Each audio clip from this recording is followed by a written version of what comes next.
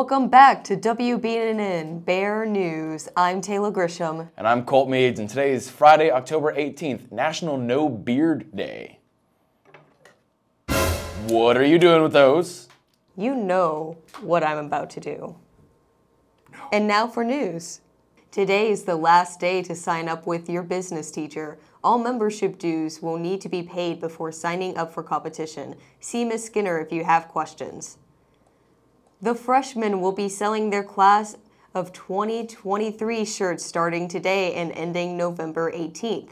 They will be only sold online and can be accessed through the class fees page. There is also a link on it to the Google Classroom of 2023. The MJ Lady Bears soccer team won their game last night and are now district champions. They'll be playing in the regional semifinals versus Gallatin on Tuesday. It is a home game. Be sure to come out and support your Bears. Club pictures are Tuesday the 22nd at 8:30 a.m. There will be a senior meeting for the TN Promise on Tuesday at 1 p.m. in the theater. Hello, my name is Kennedy Hunt and I am the Vice President of HOSA. Today I'm here to talk to you guys about one of our projects pertaining to our cooperation with Vanderbilt's Be in the Zone program. As next week is National Teen Driver Safety Week, we have decided to spread awareness of the genuine danger of distracted driving by putting the more so hidden statistics of the situation out to the public. You'll begin seeing skeletons with statistics placed around the school throughout the next week, all of which were made by members of our club.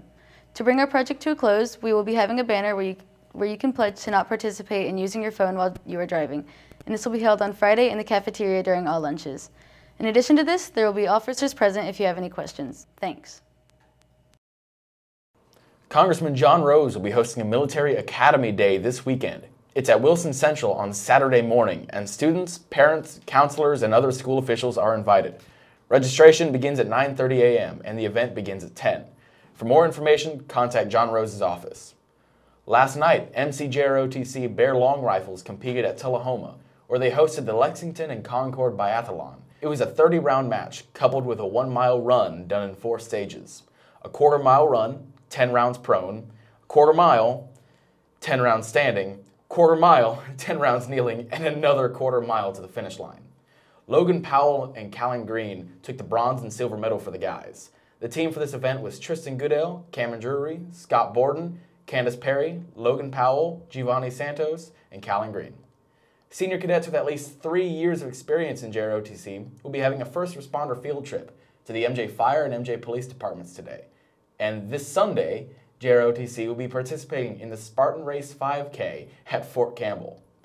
Lastly, there's a football game tonight versus Oak Ridge at home at 7 o'clock. So be sure to come out and support our Bears. That's all for news. I'm Taylor Grisham. And I'm Colt Meads, and here at WBNN Channel 9 News, we're in touch. So you're in touch. Have a freaky Friday, MJ. All right. Hey guys, how you guys feeling about the UT versus Alabama game tomorrow? Y'all really don't care?